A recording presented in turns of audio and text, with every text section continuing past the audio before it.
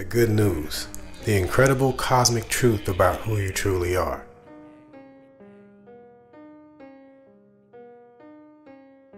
The purpose of this presentation is to present the fundamental truth about who you are. I'm going to give you a different perspective, and I'm going to present my logic and let you come to your own conclusions. But see if you can follow my logic. You are made of the same material that are in stars, galaxies, planets, and everything that you see. I only want to speak truth, logic, science, and common sense. Everything I say can be researched and, most importantly, experienced by you. You, the least common denominator of everything that you experience. I can't imagine you as a baby. We all were babies at once. When you first came into this world, you may have been described as loving, innocent, precious, adorable, miraculous, or an angel. People celebrated your arrival. We're born, we live, and we die. We live on earth and we age with time. With time, you become self-aware and begin to call yourself your name. You acquire this idea of separation that can be called the ego. Your ego is very convincing. It has a name, personality, belief, culture, and other things, but it is not you. You are not your ego. I think that's clear. You are the being experiencing the presence of an ego. That being's essence is within you.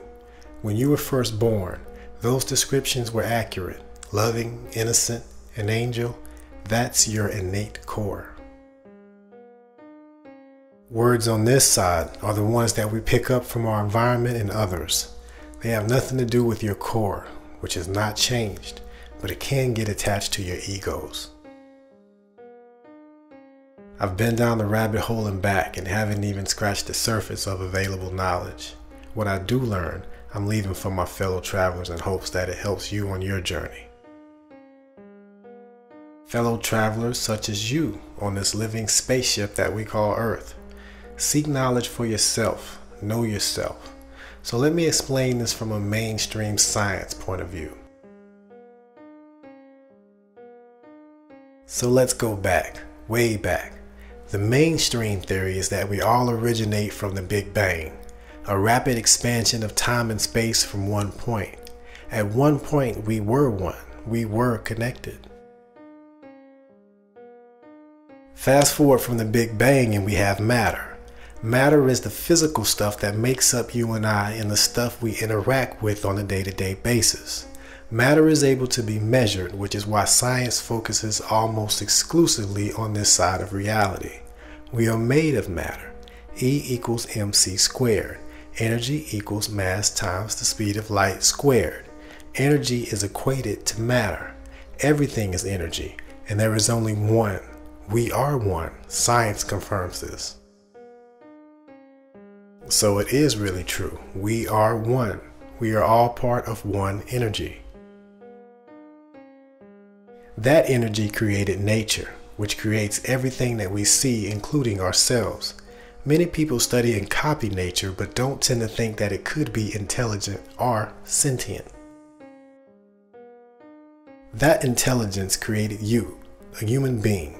There's plenty of talk about the human or physical aspect of us, but little on the more expansive being aspect, the enigma that can't be measured by mainstream science.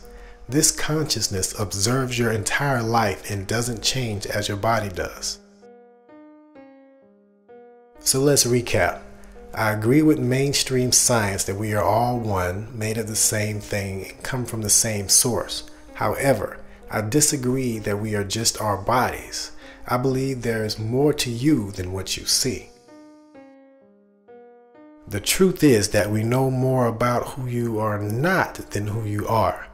Who you are at your essence is a mystery, as you are part of the creative intelligence that allows the universe to exist.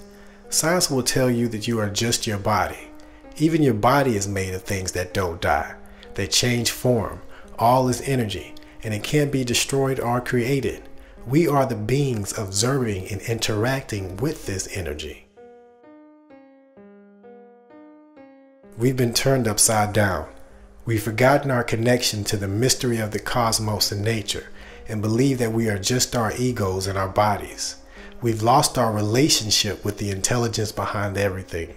We've came out of balance with nature and traded our loving, beautiful planet for fake riches to satisfy a fake ego.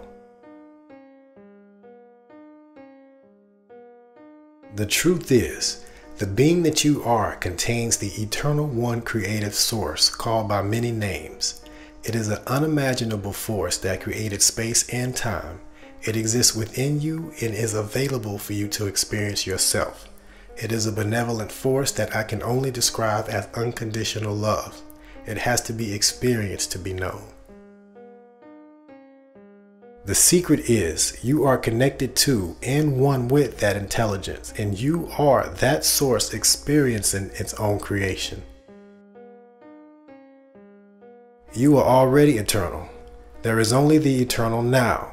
You are part of the cosmic intelligence using matter as a vehicle to experience and express itself, and your vehicle is indestructible. Through free will, the cosmic intelligence that is experiencing itself through you can be allowed to forget that fundamental truth. So now you have the cosmic truth about who you are. You are already eternal. No need to fear death. You are immortal. Consciousness is not matter. You are not your body. Question everything, including me, and seek your own experience. Thank you for your time.